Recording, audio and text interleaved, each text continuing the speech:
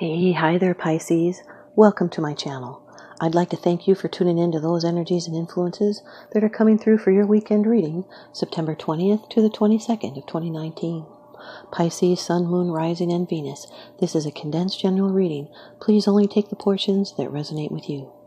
Okay, Pisces, off camera to save time, I've done a protective blessing. I've meditated over and shuffled these cards just for you. Your first card, it's the general atmosphere. It's the background and the basis of the matter. The Nine of Pentacles. Pisces, this is a really good card. Earth energy. This represents self-sufficiency, self-reliance. It's having to have discipline to get there. You're accomplished. This is someone's Venus in Virgo. This is having independence from financial concerns. There's a great harvest, and now you're going to be able to further your career and projects and enjoy a secure base. This has to do with well-controlled thought and solitary enjoyment of the good life, love of gardens and home, earned rewards, fruits of labor. This is someone that tamed their impulses just like the bird that they tamed on their arm. It may be a time to act with such discipline, because you will accomplish much by taming your instincts. This is harnessing self-discipline. It could also be a time of self-reliance for taking charge of your own future, but the pressure is off for now. Or you may be craving more independence, or you may have already accomplished much and now it's time to indulge and pamper yourself. It's a time to take it easy and take your time. You've been working towards a goal. This does not imply that you're devoid of relationships. It says you're at peace within and therefore you do not need constant companionship to feel contented. Here's your second card. This is the energy that's crossing over your path. Number 7 of the major arcana in the Rider-Waite deck, the Chariot. This can be a Cancer, Sun, Moon, Rising, Venus. This is a card of control.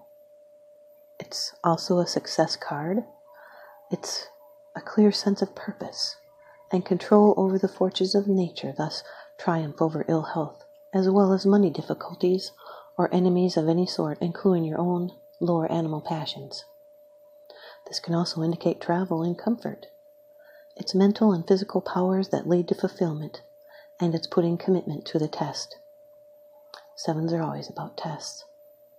This is a struggle or conflict of interest. You'll need to steer a middle course through opposing feelings, thoughts, and desires. You're using control and momentum, your willpower and determination, and victory is assured. This is conquest of mind over emotions. It can also indicate your car or transportation. It's someone who's victorious over the external problems of life. They have a confident personality. This is action and determination. And it's triumph, overcoming obstacles. It's that little extra push hard that you can fix any trouble that arises. You're being in the flow with the rhythm of life.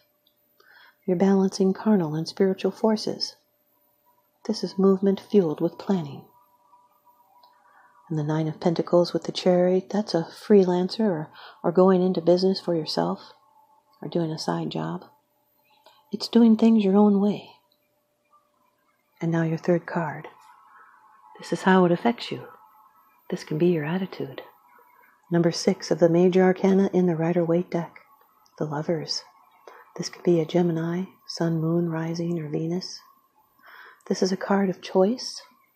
It has to do with the correctness of correct thought. It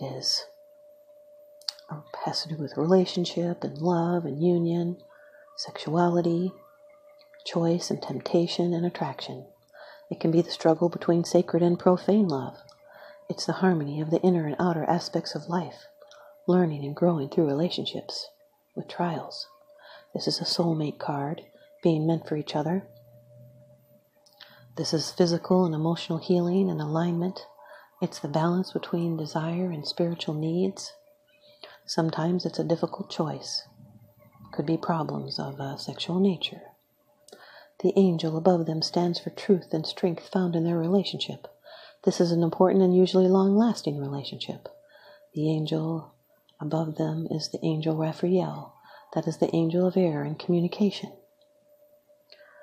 This could be pointing to a future relationship, or if it's unconcerned to sex or love, then it can mean help from a lover or a friend.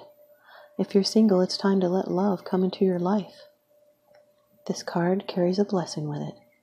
There may be a need to heal a rift, or a romantic involvement is coming. This is a critical life decision with a love relationship, and you're at a crossroads. So act with your heart, and choose the best version of yourself. You're about to evolve into a higher plane of understanding. You need to communicate openly and honestly, and that will create harmonious and fulfilling relationships built on trust and respect. This is a blessed union. The Chariot card with the Lover's card, this is a serious emotional involvement, where someone is testing another one's love. Your fourth card, it's the position of the future. It's the outcome, the results, and the advice. The Four of Swords, Pisces. This is air energy, represents rest, recuperation.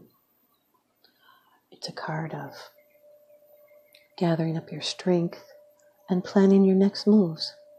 You might want to keep some of these plans to yourself. This is someone's Jupiter in Libra.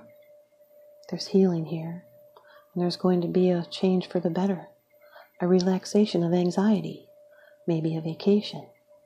You might want to seek an expert for advice. This is incubating ideas, a time for a break, a retreat to a quiet place to recuperate from illness or work through a problem, or get some fresh ideas. It's a needed rest to gain back your strength, and you should be taking it easy. Stop and settle your spirit in order to rest after a hard time. There is a silver lining to this card because it's you that's in control. This is stabilizing the wounds that were received in the Three of Swords, recovering your strength, healing sleep and dreams, a needed relief from mental stress.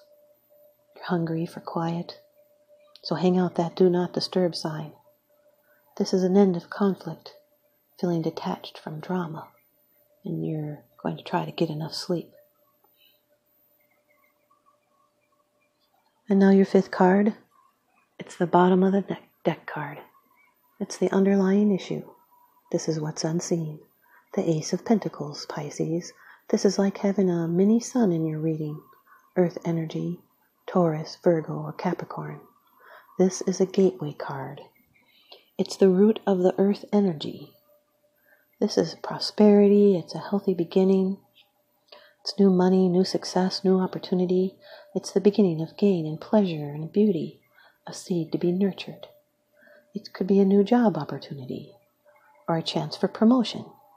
It's a good time to start improving your home and begin building the foundation for the future. And if you spend time in nature, you'll find fresh inspiration. Do not overlook this gift. It needs to be nurtured to come to fruition.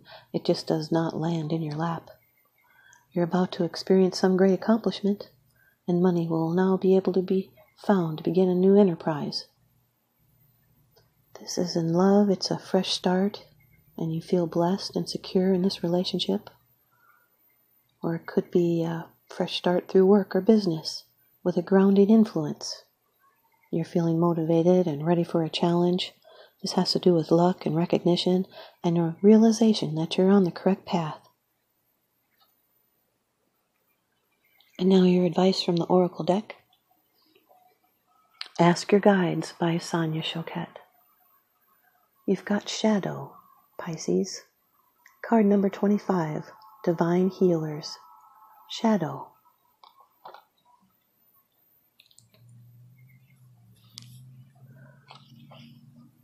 Has to do with anger and vengeance, violation and spite.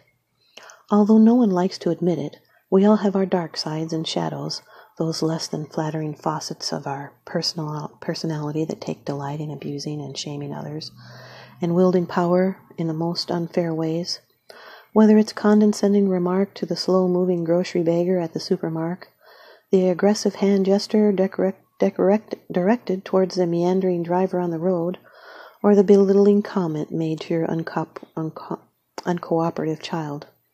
Many of us are guilty of hurting or deriding others at times. Your divine healers are present now to help you witness your shadow, lovingly making you aware that it's actually contempt for yourself and your vulnerabilities that fuel such hostility towards others. These gentle but powerful higher forces surround you in love and urge you to accept and embrace your weaker aspects, rather than harshly rejecting yourself by attacking those aspects in others. Ease up and be more tolerant of yourself. If you do so, these shadows will give way to light and healing. Your divine healer's message: ask for help and accept our light. Thanks, you guys, Pisces. I hope you stay tuned in and leave me a comment or a thumbs up, and please subscribe. Now remember, what goes around comes around, so I'm sending you out love and light and blessings. Thanks for watching.